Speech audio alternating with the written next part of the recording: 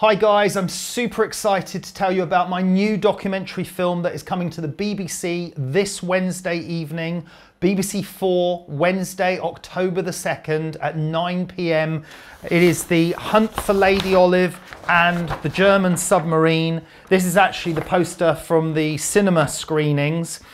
This was a 4-year project that the team and I worked on, researching, scanning the ocean, trying to discover the location of this missing German World War I submarine and the Royal Navy ship that was in a battle with it.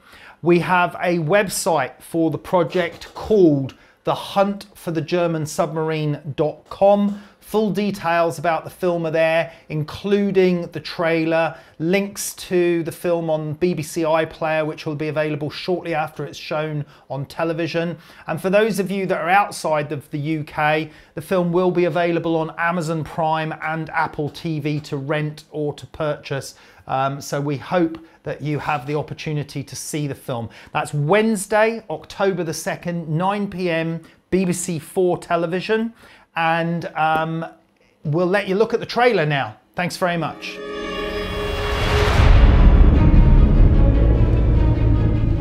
It is documented that on the morning of February the 19th, 1917, the German submarine UC-18 attacked the Lady Olive, and both vessels were said to have sunk some 8 miles west of Jersey.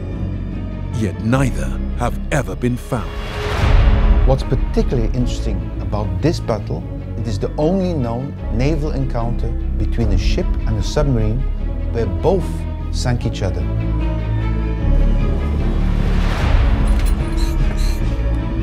They begin their descent into the inky black gloom. But it's not what they're looking for. The search begins. The first 2 things to remember when researching a shipwreck is don't believe anything you read in a book. The second is with original documents, always remember that they are written to explain the loss of a vessel to a superior. The trail goes cold. The evidence from both these vessels lies at the bottom of the sea, and we don't know where.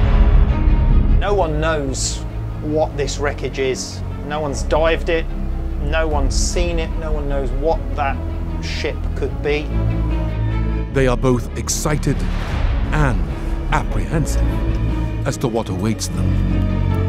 But the question remains whether UC-18 was sunk or escaped from the Lady Olive. That the battle could not have taken place here. It must have been further to the west. My concern is that we haven't found the wreck. We should be able to find the submarine. Unfortunately, it is not the wreck with a big forfeit. They went out and they were torpedoed, and only one survivor. It just doesn't make sense.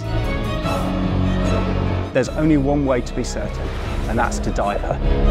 The team decide they should investigate the site further and make plans for a deep dive. Cannot afford to have any mishaps or accidents. Out of the gloom, a shape reveals itself.